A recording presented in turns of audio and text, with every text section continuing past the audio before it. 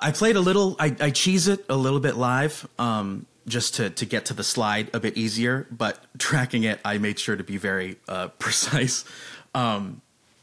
So the second half of that is pretty much the same except for the end. To get there, I need to play it again.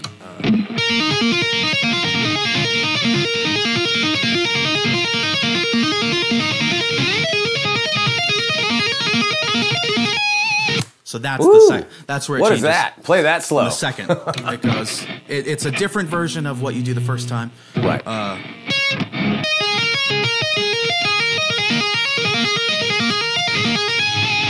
So you do what I like to call a hot for teacher tap.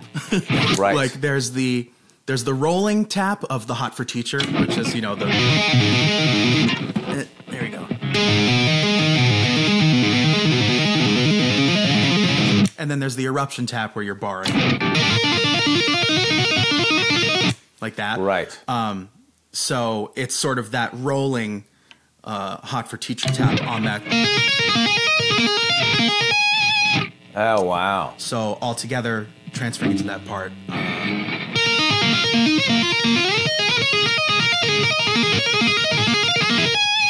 And then you just bend on the...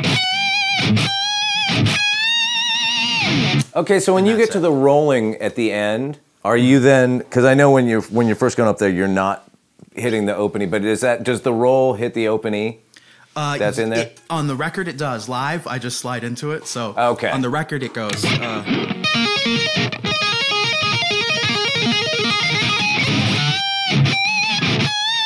think I ended up picking with my finger just because I couldn't get there fast enough with the pick. Right. But live, I cheese it and go.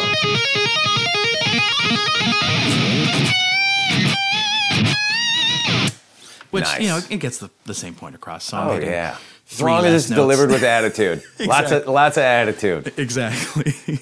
When you're tapping, are you holding your pick and then tapping with your middle finger, or no? I'm doing the index. So so you hold your pick with your middle finger and then tap with the index. Yeah. So I'm usually when I pick. It's funny the way Dad picked. He would pick all different kinds of ways. He'd use his index and thumb, and then he would also use his thumb and middle finger, which is a really crazy thing for me to try and do. I can't really do that. But yeah, I throw it into, you know, I hold it like this. Right. In my, so yeah, I'm tapping with the index while gotcha. That's there. And then you equip it really quick and do that at the end.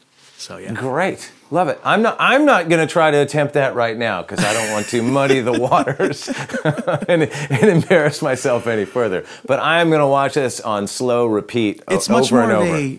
Of a rhythmic thing. You know, right. it's really, I don't know. It's once you get the hang of it, it's pretty simple. That's the thing with tapping is that it's flashy and sounds cool, but overall, it's more of a rhythmic thing than needing to be a good guitar player to know how to do it. It's just knowing when to apply it, and you know, I'm not the most rehearsed or, you know, practiced guitar player, but coming from that sort of rhythmic thing, like you said with Dave, I think that's where you can really get it, because you need to understand that triplet rhythm in order to properly execute the tapping part at the end.